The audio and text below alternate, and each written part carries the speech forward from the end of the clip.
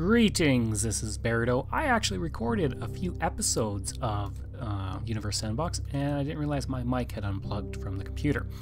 So we're going to do these over again, and see what happens. So the first one we're going to do, the one for today, is going to be what would happen if our lovely Earth was actually orbiting Jupiter. So we're going to zoom out, and actually, the episode today and the next episode both feature Jupiter prominently. So there's Jupiter, and we're going to take the Earth, our lovely blue marble, and let's have it orbiting from the same distance roughly as our moon. Actually, no, let's go close. Okay. So I press play, and I know it doesn't look like much, so pause.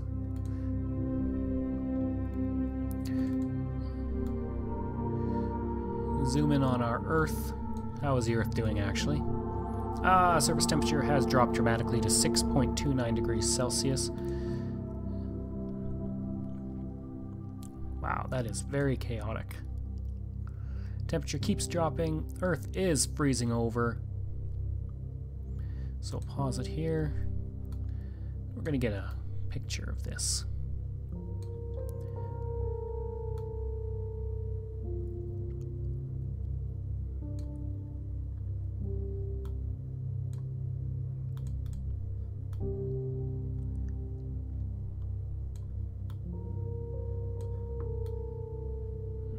I can't quite get it right. That'll do. Alright, so we'll start things up again. And things are moving quite fast. 7 days a second. Earth has completely frozen over, -7 degrees. But we do seem to have a stable orbit around Jupiter. Make Jupiter our focus, and there's the Earth. Slowly moving around us. We're gonna slow this down, and we can see our nice movement around Jupiter.